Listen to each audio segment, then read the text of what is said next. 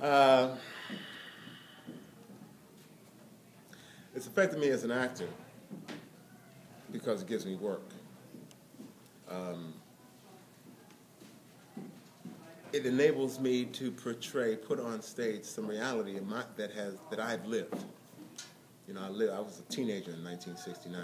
You know, so it gives me an opportunity to tell stories that folk don't know. I firmly believe that a lot of stuff that goes on in the world today is due to a lack of information. August Wilson gives you information about a life, people that you wouldn't necessarily come across.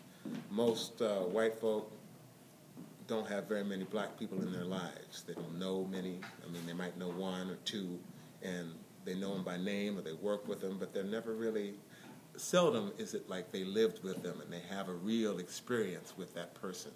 So this gives an opportunity, and you know, conversely, black folk in the same way, you know. But as a Wilsonian, as August Wilson portraying African-American life, he gives a glimpse into a life that most folks wouldn't necessarily have at their disposal. It's educational for the audience. It's also educational for me because, for example, I'm looking back at the things that make me, Leland, what he is today, having through the prism of the play, because I go back and I examine where I was in '69, you know, and '63, when John F. Kennedy was shot the day before my birthday, and what that meant to me, and what impact that had on me. You know, it helps me to look at some of the things that I may not have looked at as far as why I developed the way I did.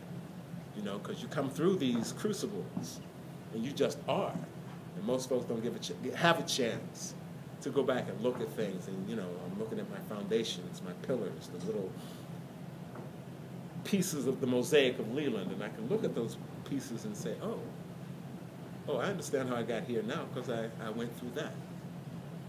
It gives an opportunity to do that.